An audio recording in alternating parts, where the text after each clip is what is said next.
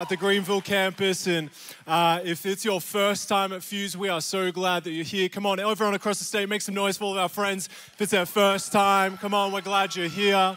And we just got back a few weeks ago from a little thing called the Gauntlet. Who had a good time at the Gauntlet? Come on.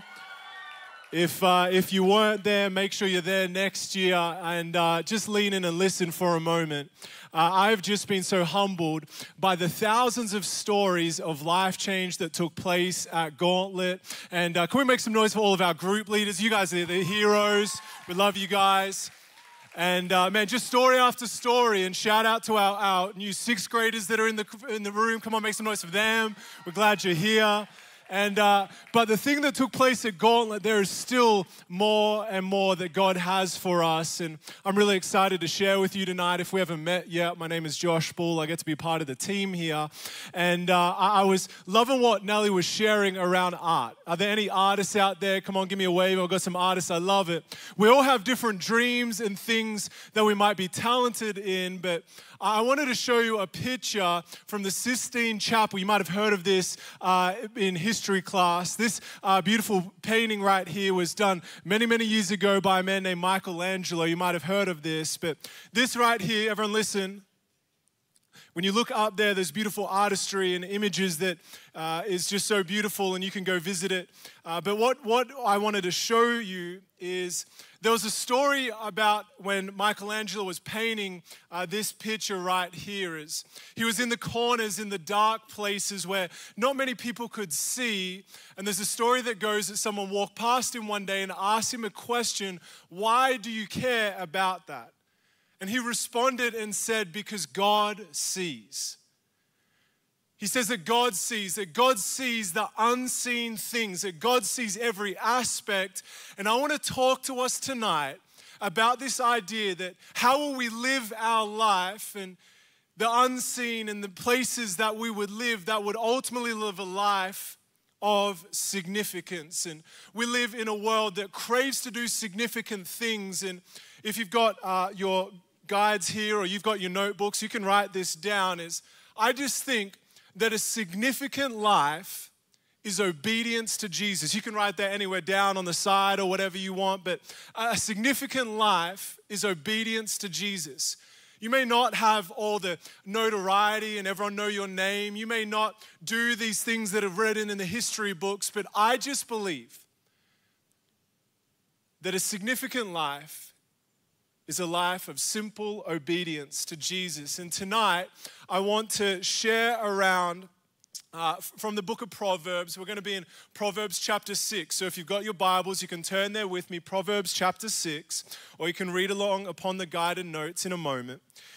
And we're going to be talking about this idea of significance and living a life of impact, and something that I think wages war against this. And so I just want to encourage you, if you've got your guided notes or your Bible, this is just what we're trying to encourage you. You can circle a word that stands out to you, but we're going to go through this line by line tonight.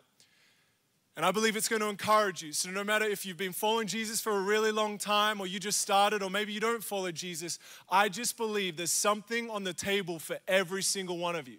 Are you with me? Say yeah. Say it louder. Say yeah. All right, here we go. Proverbs chapter 6, verse 6. It says this: "Go to the ant." Everyone say ant. "Oh, you sluggard." Say sluggard. What a word. Sluggard. I need you to say it louder. Sluggard. "Consider her ways and be wise." You might want to circle that, be wise. "Without having any chief, officer, or ruler, she prepares her bread in the summer." I reckon you might want to underline in the summer. "And gathers her food in harvest. How long will you lie there, O sluggard? When will you arise from your sleep? A little sleep, a little slumber, a little folding of the hands. A poverty will come upon you like a robber, and want like an armed man." I want to talk from this idea of the tale of the slug and the ant. I want to introduce you to the slug. Look at this slug. I got a nice slug for you. Say hello, slug. slugs they don't really do much. Like they're chubby, they're just kind of chilling, they're just kind of cruising through life. You know what I mean? That's my boy, the slug. He's just kind of there. You know what I'm saying? Now everyone say, hey, ant. Come on, ant. Come on out here. Look at my man, the ant. I love the ant. The tale of the slug and the ant. What we're going to look at is this story, really looking at the slug and the ant. Because here's what I want to tell you. We've all got some slug in us. We've all got some slug in us. I've got some slug. Look at your neighbor, say, you've got some slug. And tonight, what I want us to do is with a little bit of slug in us, a little bit of maybe laziness, and maybe a little bit of kind of cruise control, we're going to look at the ants. Turn your neighbor and say, we're looking at the ant. And the ant tonight is, I think, something that we can learn from. There is what we're reading about, that I think the slug simply says this. This is the cry of the slug, just a little more, just a little more. That's what I think the slug does, is he just wants a little more food, a little more sleep. There's a little more, maybe laziness. And that's what we're going to get around tonight. And so we're going to pray and then we're going to dive in. Are you ready for the word of God? Say yeah. Let's pray. God, I thank you for all that you're doing in and through Fuse. God, I thank you for what you're doing here. And I just pray that you would meet with us tonight and you would speak to your students. I know you love them so much and I love them. And I just pray, Holy Spirit, that you'd be with us. In the name of Jesus, amen. I got some table tennis balls. Who likes table tennis balls? Do you call them table tennis balls or ping pong balls? What do you call them? Ping pong. Sorry, I'm Australian. Just forgive me, okay? I brought this up on stage because I just love collecting ping pong balls, okay? I've got 79 ping pong balls in here, to be specific. You want me to be dramatic? Do you know that on average, the average human lives for 79 years? And so what I did was I put 79 ping pong balls in this container right here to represent one for every year of our lives. But you know these orange balls down here, there's 33, say 33. There's 33 of these. Now on average, the average person spends 33 years either sleeping or trying to sleep in their whole life. How crazy is that? So 33, so the remaining white right here represent when you're awake. When you're in school, the job that you might have, the friendships, the way that you spend your life awake is the white ping pong balls. And what I wanted to ask you tonight, Fuse, is how will you live your life? How do you want to spend your time? How do you want to spend each year of your life? Because it's easy in life to drift through life. We wake up, we eat some food, we go to school, or you're in summertime just kind of chilling, doing whatever you do, working a job, whatever it might be. We might come home, we do an assignment, we might go to practice, you might hang with some friends, whatever it might be. We scroll on TikTok for hours and hours and hours and hours and hours and hours and hours. Then we finally go to bed. Your parents are yelling at you, go to bed, go to bed, go to bed. You finally go to bed, and then you wake up and you do it again. You get older and older, like you seniors. You're considering college and how are you going to spend your college years. You go off to college maybe, or you work a job and you get older and older and older.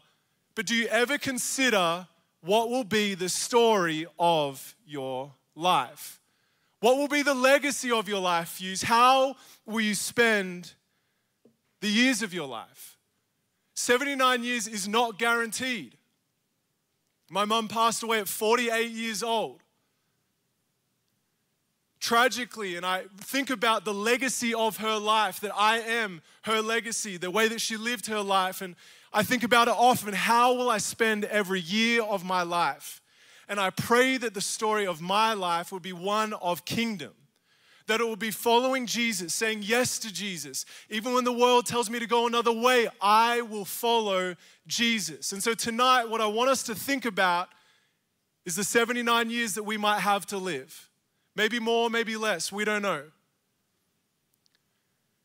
But I want us to look at the ant, and I want us to look at the slug, and I want us to think about how could we live a significant life in simply saying yes to Jesus. But I think there's one thing that really does war against us living potentially a significant life of following Jesus. And I think it's laziness. I've got a definition for you that, in my opinion, this is the Josh Bull definition. Laziness, you can write this down, is wasting the time we have. Wasting the time that we have. We only get so many years. And the world will try to lull you to sleep. And I think if you can fill this in the top on your notes, that the plan of the enemy, there's an enemy trying to derail you, that there's an enemy trying to take you out. And this is what the enemy, I think, would have you do. Even coming off the gauntlet and all the things that took place, is that I think that the enemy may derail you with dramatic sin, but he may not derail you with dramatic sin, but by lulling you to sleep through your laziness. That it may not be some big grand sin, this big crazy thing that it's like, man, I feel so much shame for. I feel I've done all these wrong things. No, I think if he could just say, hey, let's just live a lazy life. Let's just live a life of comfort. Let's just live a life about you. If I can lull you to sleep, that what took place at Gauntlet wasn't really that powerful. What God might want to do with your life really isn't that significant. Let's just make you settle for a very lazy, sleeping type life. And what I want to do for the next few moments is give you 3 ways that I think could help us combat maybe laziness in the life of a slug. And I believe it's going to encourage us. And the first one is this. You can write this down, is that we want to live with a hungry mentality. Say mentality.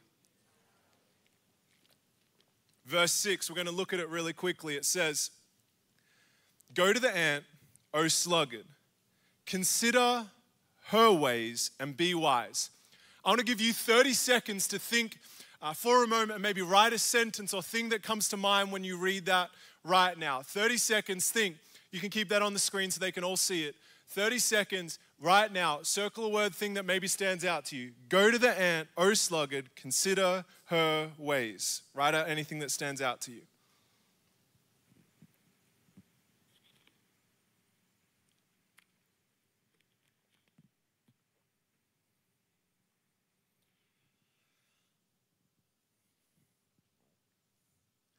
The word for me that stands out when I look at this is consider. Consider her and be wise. I have a son. Some of you got to meet him at Gauntlet, and we had so much fun meeting a lot of you. And his name's Eli, and he says coolie doolies all the time. And but the thing about Eli is he's 3, and he's getting older right now, and he loves asking questions. Like he's always saying, why? Well, every Wednesday morning, I usually take him out for a little breakfast, just me and him to chat, hang out. He brings his chase car, and we talk about whatever a 3-year-old wants to talk about.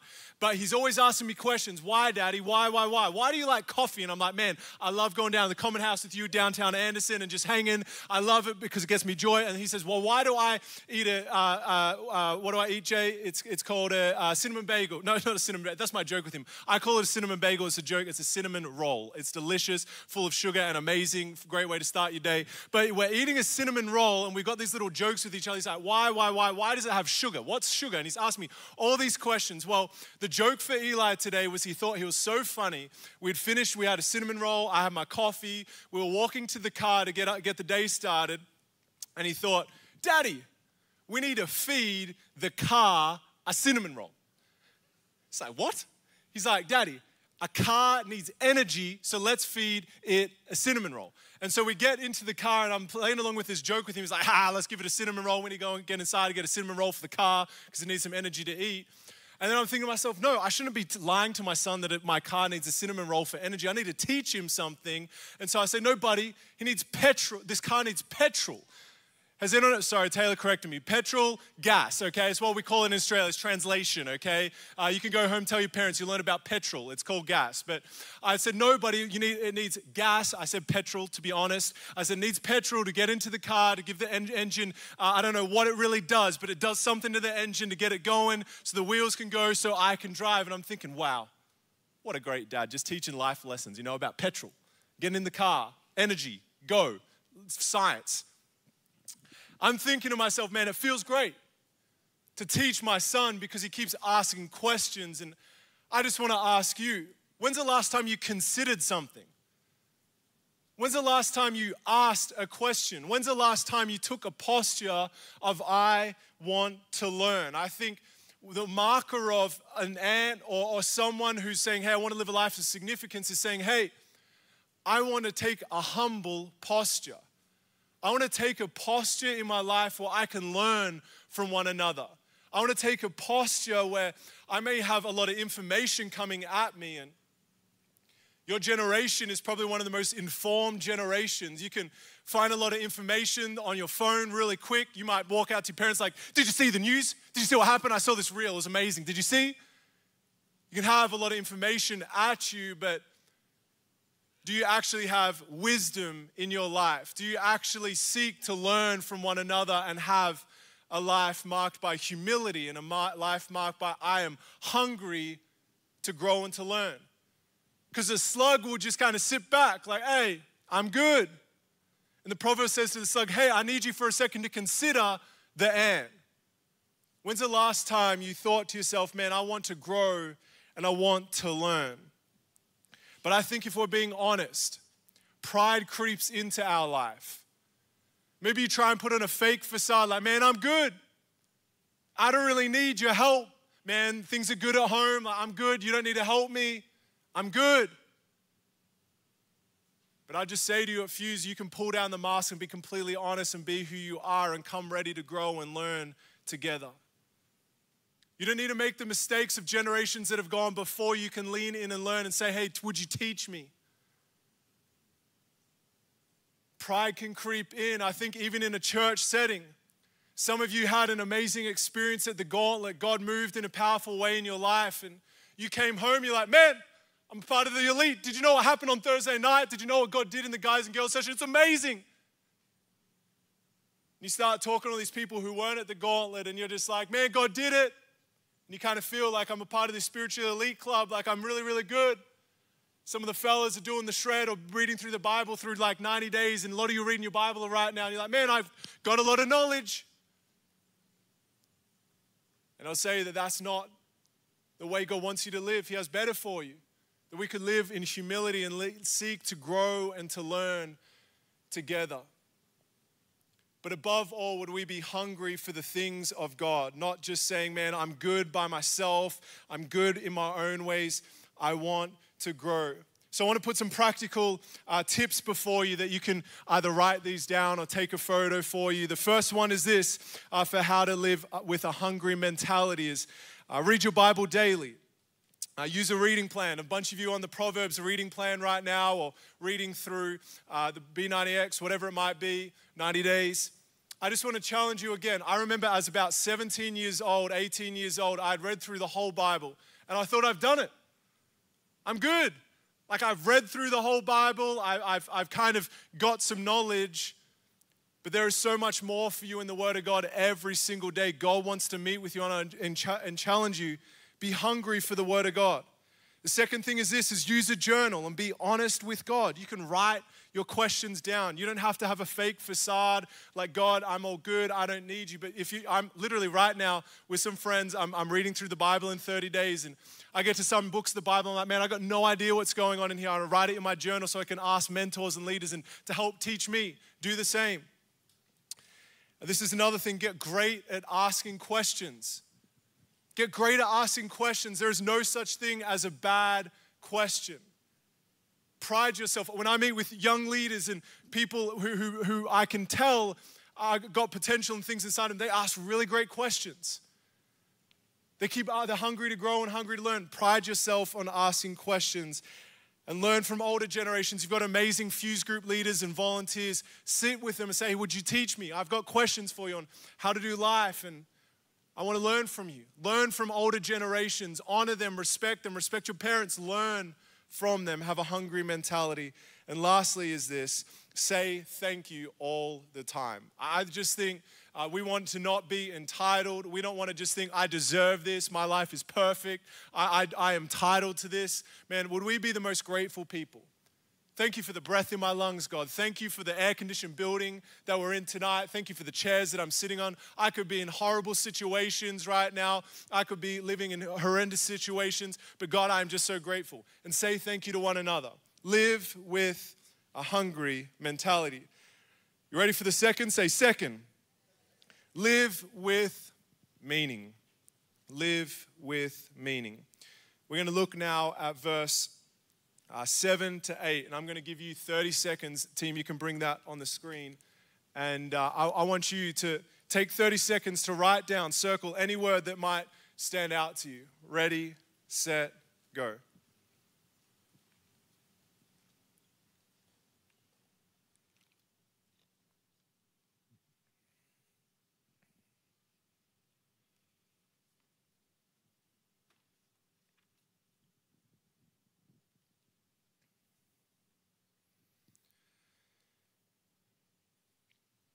So this right here is about the way the ant's living. This is about how the ant is living. And one thing I love is documentaries about sports. Are there any documentary, like if you've been watching Breakpoint, Full Swing, any of my sports people out there? It's just me and Tanner Duffy and these guys on the front row. I know. So let me just teach you. The thing I love, yell at me, it might be sport, music, any range of industry, just your favorite person, artist, whatever it might be, all right? On the count of 3, all across the state. 1, 2, 3. Trevor Lawrence, what a guy. So one thing about all these people, whoever you yelled at, whatever it might be, they listen. You might watch them in a game, you might watch them in a concert, you might follow them online. But the thing I love to see is the behind the scenes. The thing I love to see is the way that they come from. For me, I love watching sport. I love watching the recovery. I love watching when they go to the weight room and they're putting in the work and it's just them there. I love watching how they do their meal prep and what they're eating. I love seeing the unseen way that they're living because we see what's on public, but I want to see the behind the scenes. And I just think we live in a world that cares so much about what people see, but we care so little for the unseen places in our life. And what we read here about the ant is saying, hey, it doesn't need a chief, it doesn't need an officer, it doesn't need a ruler, it just gets going. And I want to challenge us today is, you might have dreams, aspirations, things in your heart that you want to do one day. Practically a few might be this, man, I want to be a preacher one day. And I'll challenge you then, how are you with a vacuum and serving in the local church?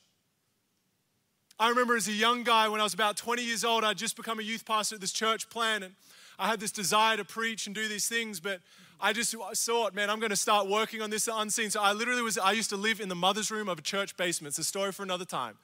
And I would just practice preaching by myself in a basement every single night, praying, doing these things, because that's what I wanted to do. Some of you want to be a businessman one day and do business. When I ask you, 1, do you have a job? 2, do you get there early?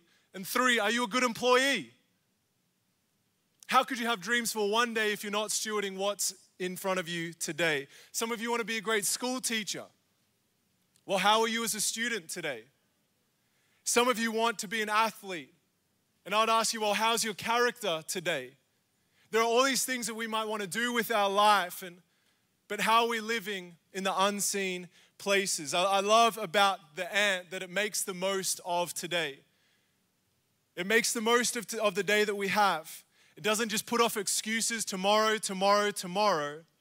but it makes the most of today. What's on the agenda tomorrow? It might be just chilling. It might be hanging with a friend. Whatever it might be, could you just simply say, hey, God, would you use me in every single moment today? Maybe tonight you need to clean the dishwasher for your parents. Like just go crazy, you know what I'm saying? Whatever it might be, saying, hey, God, in this chapter of my life, it's you and me. I've got things in my heart. I put them before you. But I want to seize today and live with a plan for tomorrow. But the other thing it says is that it prepares the bread in the summer. I just read this like, you can do hard things. Who knows it's hot right now? Like it is hot out there. No one else thinks it's hot out there. It's just me. It's hot. Like it's hot, middle of summer. The thing about the summer is it's hot. But you can do hard things. This little ant's going out, man, I got to go get my food. It's scorching hot out here, but I'm dying on this concrete. Let me go get some food. But it's saying, hey, you can do hard things. Right now, I'm trying to teach my little man, Eli, that he's going to win and lose in life. And how am I teaching him this? It's through WWE wrestling before bedtime at home. It's me and him. We're putting in the work. I've got him in arm bars, body slams, you name it. I'm teaching him all the tricks of the trade. And at first, he would cry every time he lost because I'm not letting him win. I'm the dad of the house. And so I'm out here putting moves on him. But I thought, man, maybe I should let him win occasionally just to kind of get him feeling good about himself. But I was teaching him, buddy, in life you will win and you will lose. And I just got to tell you, you can do hard things, Fuse. You don't just have to eject when life gets difficult. You don't have to eject when it gets challenging. You can do hard things. Jesus promised us that he will be with us. But he did not say you're going to walk through life frolicking and thinking it's all perfect. He said, no, I will be with you. I've overcome the world. You will have challenge in this world. So you can do hard things. And I just look back on my life, that hardship, suffering, difficulty that I've walked through, God has met me there. He has shown himself to be true. And I look back and I have grown through it. So I just want to say to you tonight, so many of you I know are going through difficult things. Divorce of your parents, death of a loved one, financial difficulty, whatever it might be, God is with you. He will redeem and he will restore. And I promise you that he will meet you where you're at and you will grow through it. So I've got some practical things for us of living a life of meaning. You don't need to just coast through life, live a life chasing the American dream. God has a design and a purpose for you. And here's some of the practicals that I have for you. Make a plan for your day, your months, and your future. I just want you to think about it. How do you want to use your day? What do you want to do tomorrow? Do you want to just sit on the couch and watch TV all day or scroll on your phone all day? No, I want to do something. I want to read, I want to grow, I want to learn, whatever it might be. Then I want to challenge you the months ahead. I want to challenge you in Fuse Group. What's your plan for the coming school year? How do you want to impact your class? How do you want to impact your teammates? How do you want to impact your workplace? What's your plan for the fall, for living a life of meaning and saying, God, I want to partner with you in it? A few practicals, get your screen time down to 2 to 3 hours. Some of you need to just throw that phone away. It's wasting your life, just scrolling, man. Go live life. Another one, stop complaining and be an encouragement. Man, would we just simply, you don't need to go around dragging, complaining, man, life sucks, this, but man, be a life-giving person, encouraging. Practical again, get to work early and work hard, whatever it might be. Practical way that I think about work, whether it's sweeping, cleaning, cutting grass, whatever, you are doing it all for the glory of God. You're not just doing it for your boss. You're not just doing it to get a nice paycheck. Whatever it is, God will meet you. Think about young David out in the fields. No one saw him, but God was shaping him and molding him till the day with the Goliath comes. He was ready to go because he'd been working hard in the obscure places. Use this chapter of your life to develop and to grow. 2 more practical. Lean into your Fuse Group, man. Make this the best time for your Fuse Group. Be vulnerable. Lean in community and one another. Lean into one another. And then another way to live a life of meaning, in my opinion, is to serve practically in Kids Spring and be a generous person. Live a life of meaning. And the third one is this, as we bring our time to a close, is we want to live on mission. Live on mission. What I want us to do now is take 30 seconds and just think about these 3 verses and what maybe stands out to you. You can write them down on your notes or in your notebook. Verse 9, verse 10, verse 11.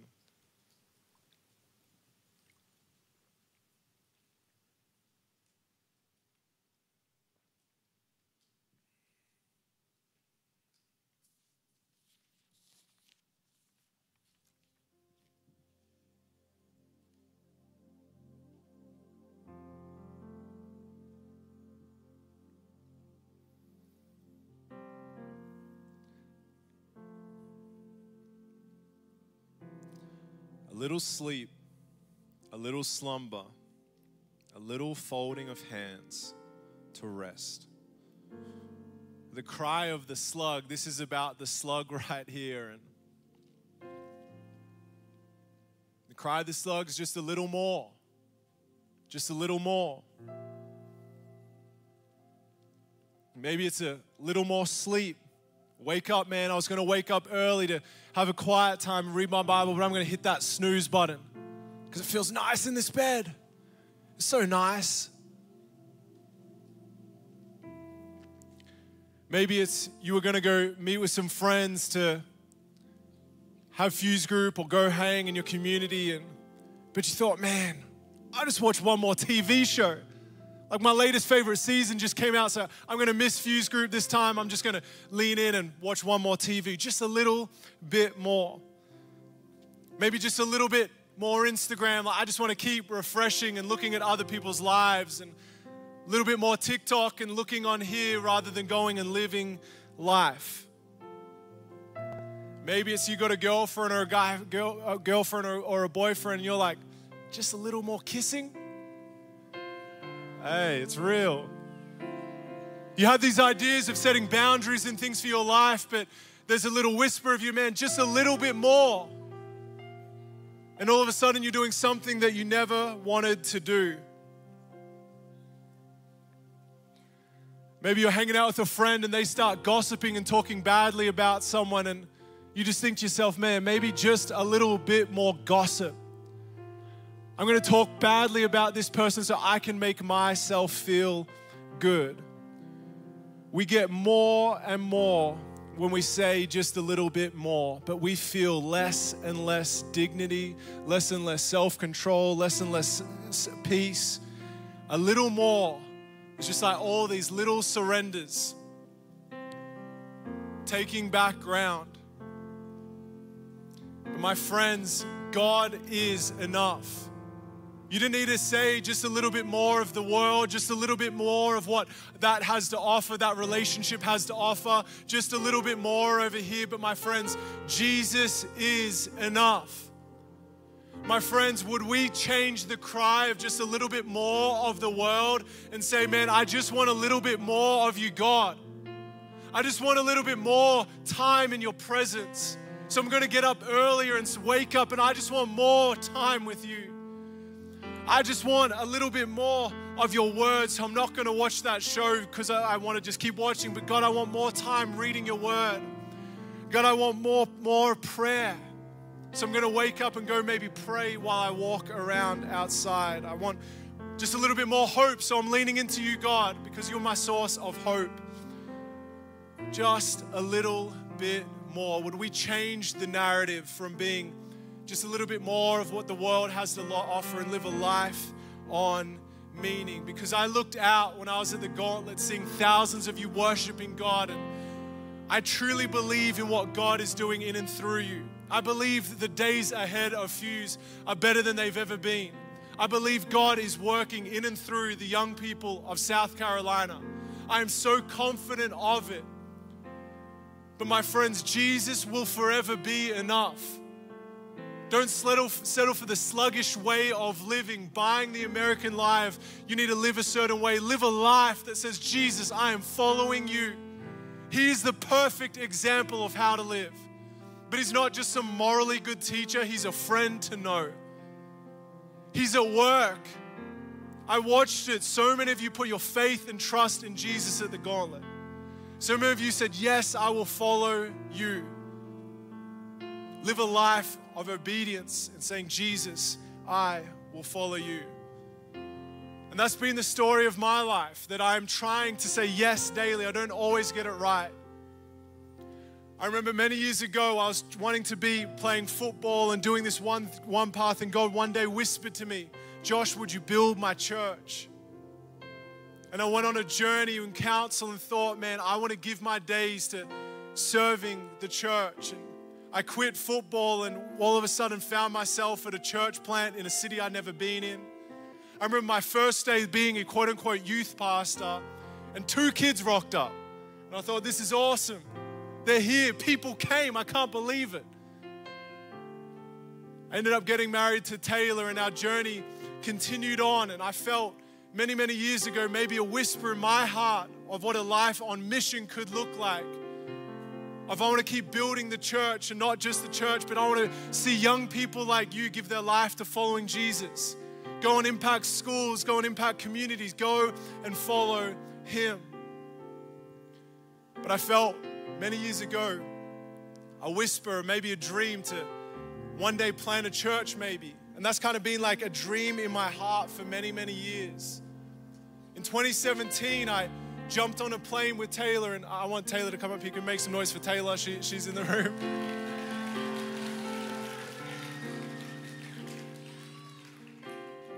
In 2017, these two little Aussies jumped on a plane, and we came to be a part of what God was doing in and through this church. If you're new to here, we're a church in 14 cities all across the state, and we just love what God was doing here. And we only knew a couple people, and we jumped on into this big old family. And I've had the privilege of being a pastor here for a while now and done different things and served in different ways, but we've still had this dream in our heart of maybe one day planting a church. And we've been in conversation recently with the elders and the leadership team of this house over the past few months of feeling like God calling us to, hey, would you keep living on mission? Because right now what we're doing is like a dream. We love what we're a part of. But we've just felt a whisper of saying, hey, would you live on faith? Take a faith step again. And practically what I felt God say is, hey, well, I want you to enter into a season of preparation again. And so practically we have made a decision for me personally that in August I'm going to be taking a step off staff as a pastor here. But in that we will still be living in and a part of this community and still here to serve and still be a part of what God's doing. And I'm just a small little part of the puzzle at Fuse. There are so many amazing Fuse pastors and group leaders and a great legacy behind us and a great legacy before us. But I just want our story to be a life of a story of faith. And so one day we planned maybe if God would allow for us to one day maybe plant a church. But in this next season, I believe God's calling us into obscurity to prepare for the future. And we wanted to put that before you because we want you we don't want to just tell nice words, but we want to live this ourselves. And so what I want to do in this moment is ask Pastor David Hall to come on stage. Can we make some noise for Pastor David Hall? And my last thing to say to you is we're still around. We have the highest love for the leadership team of this church, and we are just full of faith for what God's doing in and through Fuse, and these are really great days. And so I just want to challenge you, man. Live hungry for God. Live a life of meaning for Him and live on mission for Him and keep leaning into what God is doing. So David, I'm going to pass it to you. Awesome. Hey, let's do this. I want to take a moment and just honor Josh and Taylor all together. So across the state, what we're going to do is we're going to pray for them. And then after we pray for them, we're going to think about some things specifically for us to take away from this right here. Because what you're seeing is an example of living a life on faith. And you know what? Lots of faith steps don't make a lot of sense sometimes, and they're difficult. But how do we make the most of every one of these ping pong balls, every one of these years of our life, and it's living a life of faith? And you're seeing that in Josh and Taylor, and we're excited for you, and we're honored to be a part of this journey with y'all. So let's all Fuse across the state. Let's bow our heads and join me in prayer. Father, thank you so much for Josh and Taylor. What wonderful, wonderful people of God they are. God, what a great family they are. God, bless them, bless their children, and bless their marriage, and bless this season of preparation. Would you pour out your Spirit, and would you speak so clearly to them in this time, God? And would every single dream on that you've put on their heart, God, would they see it come to fruition, God? Would you answer every one of their prayers with a big and beautiful yes, God? Would you move powerfully in them and through them, and whatever it is that you have for them in the future, God, that it would be more than they could ever imagine, God. More with you, God, that their relationship with you would be closer than they've ever experienced. Their intimacy and closeness with you would be just so refreshing and life-giving for them, but also, God, more when it comes to fruit for the kingdom of God. Would you bless them? We, right now, as the leadership of this church and as this ministry, Fuse Student Ministry, every student, every leader, we bless them. We bless you in Jesus' name. May the Lord bless you guys in Jesus' name. And if you guys would, remain in this posture. Actually, I want you to bow your heads and close your eyes and think. What step of faith, based on the message you heard tonight, might God be asking you to take? Is there a conversation you need to have with someone who you know they don't know Jesus and you need to talk to them? Maybe your relationship with your mom or your dad is not right now, and you need to have a conversation with them. Maybe, listen, as you're getting ready to start school, hey, get ready, it's happening. Maybe you need to think about starting a ministry at your school that's going to help reach your school for the sake of, what is the next step? What step of faith might God be asking you to take? As a matter of fact, right now, why don't you ask him? Say, God, what step of faith are you asking me to take?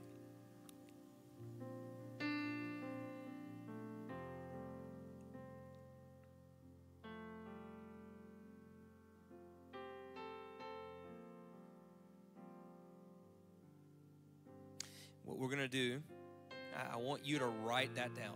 Whatever came to your mind, whatever God's saying to you, write it down. Write it down. And here's what I'm going to tell you. We got some questions for you to discuss in your group time, but maybe the most important thing you could do in group time is share the step of faith that you feel like God told you to take. And if you feel like God didn't speak to you, it's okay. Talk about that. Keep praying, keep asking, and I promise you he'll speak to you. I'm going to pray for us, and then we're going to hand it off at every campus. We're going to do some worship. Okay, Father, thank you again. Thank you for being good to us. Thank you, Lord, for your word and for Proverbs. Thank you, God, for the example of the ant. Help us to live lives on purpose, to live lives of meaning, to not waste our life, but to invest our life for the sake of the kingdom. Speak to these students in Jesus' name. Amen.